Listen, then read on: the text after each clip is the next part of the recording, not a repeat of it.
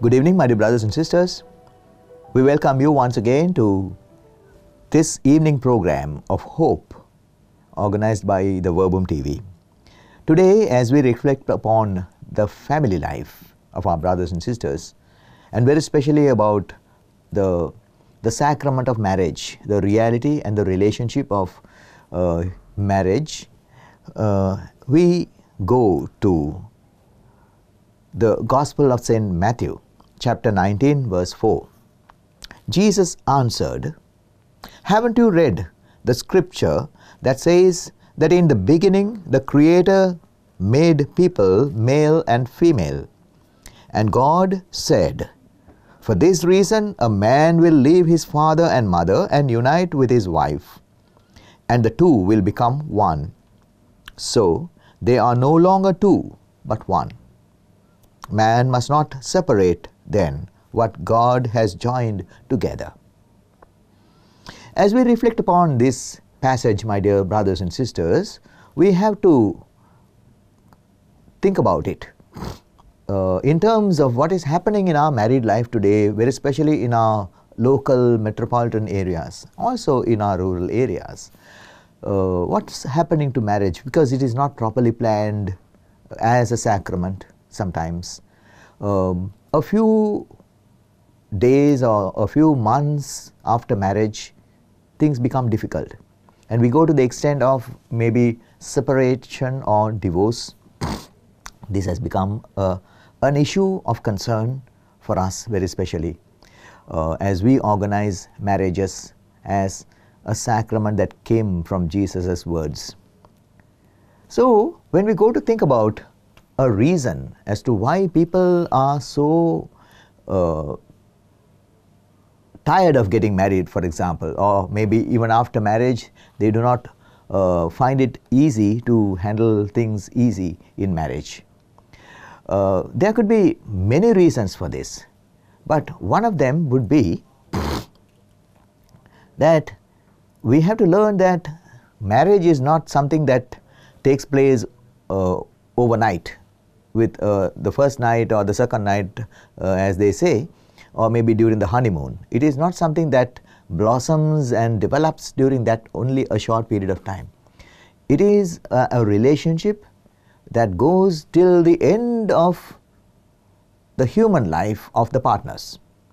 So it goes on and on and on from the time the wedding took place. There is a difference between wedding and marriage, as you know, my dear brothers and sisters. Wedding is a celebration of one day maybe, but marriage is the relationship that is lifelong.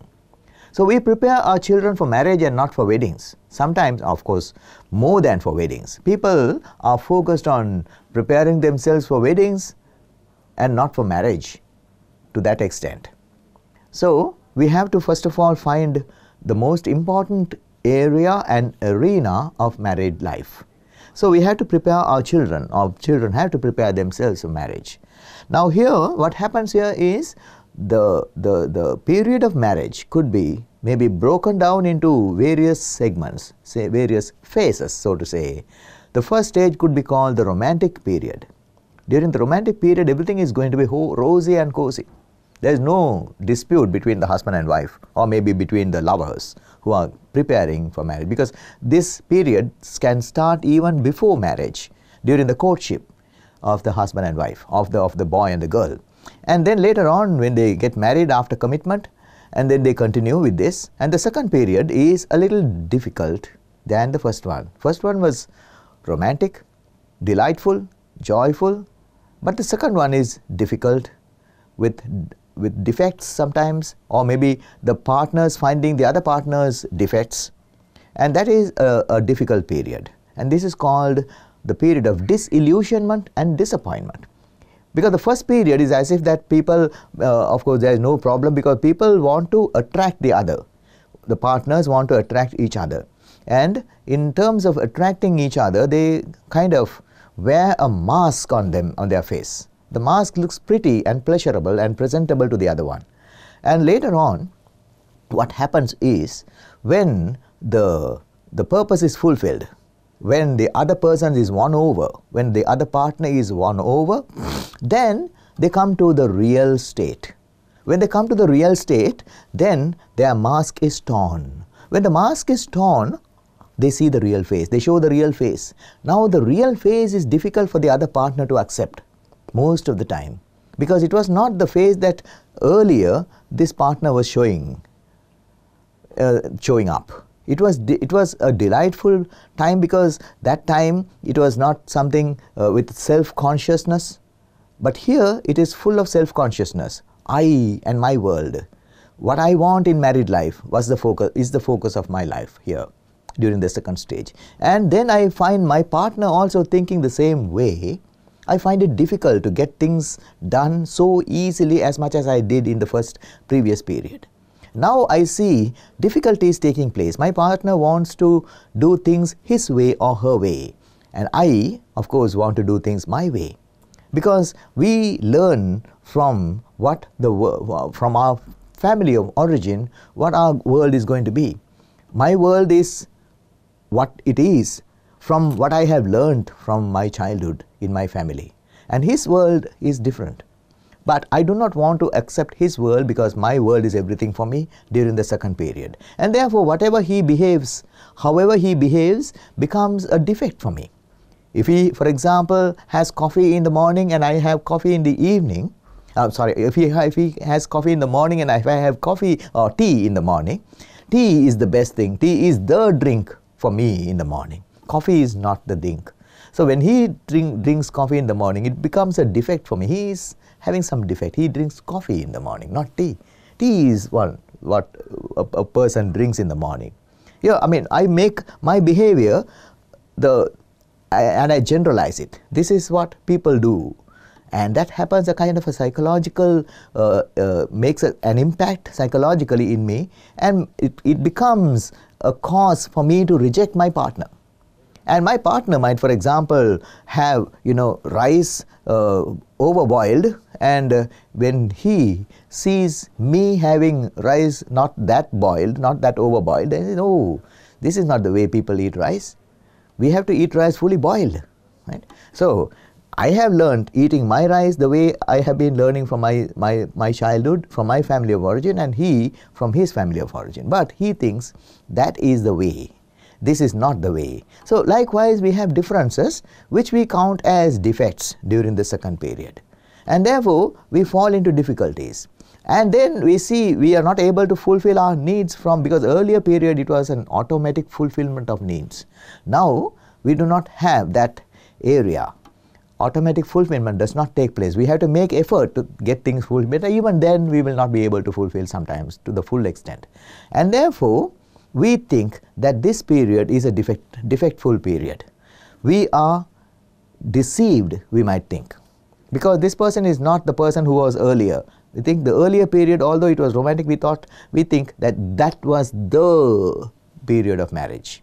That means the marriage has gone into some difficulty. He has been diagnosed with some difficulty, some defects, and therefore it has to be treated. He has to be treated, or she has to be treated. So marriage becomes difficult here, and it is during this time, this period of married life, my dear brothers and sisters, that most of the divorces and separations take place in our families. So therefore we got to be mindful about it. And we also have the third period of married life, where we recognize that these defects were not defects, but they are differences. He comes from a different family and I come from a different family, and therefore it is easy for us to put up with each other in spite of the difficulties, in spite of the differences, because we recognize them as differences now and not as defects. And then we are able to accept one another, and we focus on a commonality of married life. We might have children, and we focus on our children.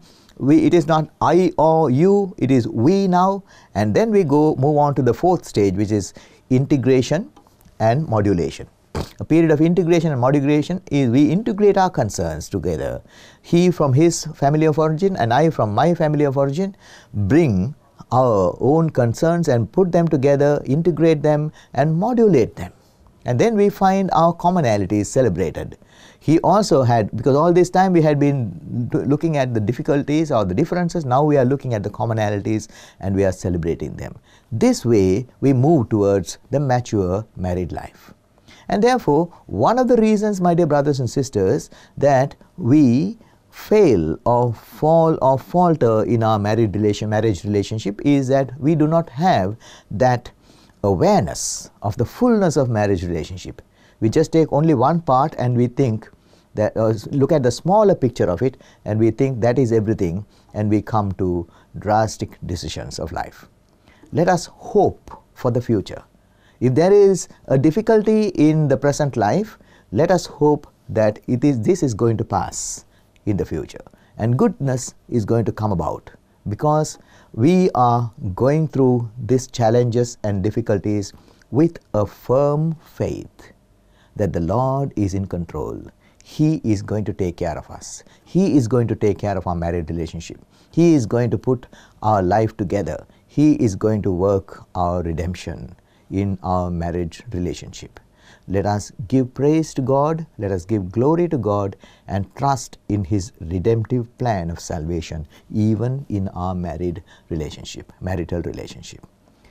Let me wish you all a very blessed married life and a happy family life, my dear brothers and sisters.